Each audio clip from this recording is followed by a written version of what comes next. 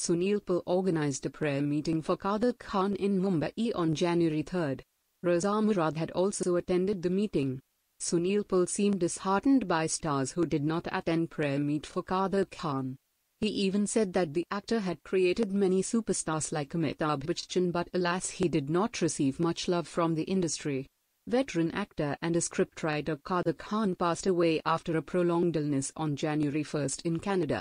Sunil Pal, a stand-up comedian, had organized a prayer meet for the actor in Mumbai.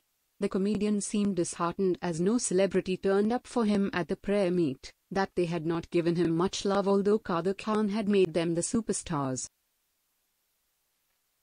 अब बॉलीवुड ने क्या किया है, बॉलीवुड के स्टार सो कॉल्ड स्टारों ने ये समझना शुरू किया है कि हम सब होशियार हैं और बाकी सब बेवकूफ़ हैं। फॉर एग्जांपल अभी जैसे आपको पता ही होगा, कादर खान ने कई लोगों को बनाया, अब आपको बोलने की ज़रूरत नहीं है। कई कॉमेडियंस बनाए, कई कॉमेडियन को सुपरस्टार बनाया, कई लोगों को एंग्री में बनाया, कई किसी को सुपरस्टार बनाया, किसी को कॉमेडी। राजेश खन्ना साहब उनको लाए थे, दिलीप कुमार साहब लाए थे, इतने महान कलाकार दिलीप कुमार साहब, राजेश खन्ना साहब जो सुपरस्टार है, उन्होंने कादर खान को लाया, कादर खान साहब को, और कादर खान ने मिलकर इन सब के साथ में सीखकर ऐसा काम किया कि फिर बाद में उन्होंने बड़े बड़े सुपरस्टार को दिया।